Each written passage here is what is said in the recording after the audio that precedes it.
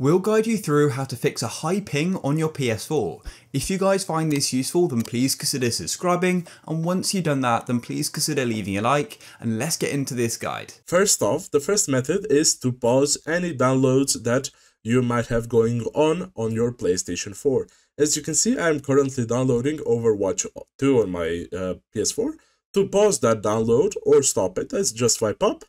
Then I swipe to the left and go into the second option called the notification.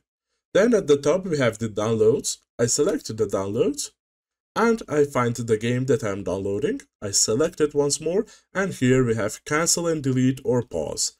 For example, I'll just pause it and that should fix my high ping for that moment. If that doesn't fix your high ping, let's move over to the second method.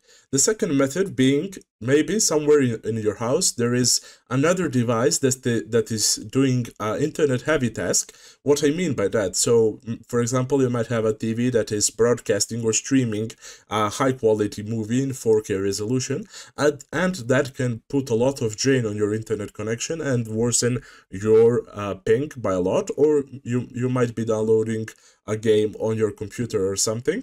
I would recommend you pause that thing on the other device until you finish playing, because that might be messing with your ping.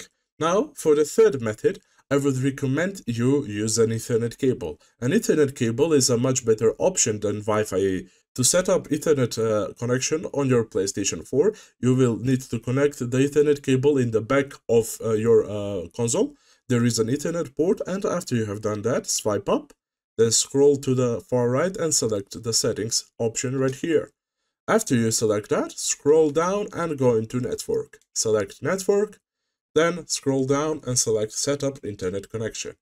Then after you have entered that, you just select use a LAN cable and it will automatically set up your Ethernet cable to your PS4. The fourth method is restarting your router.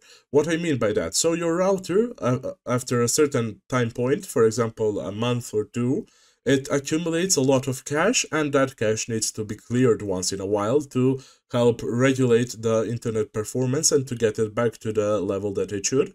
Because if it has a lot of cache, it will impede the process of getting the internet connection. To do that, just unplug your router from the power source for around 10 to 30 seconds and then plug it back in. That is it for this video. Thank you for watching. See you in the next one.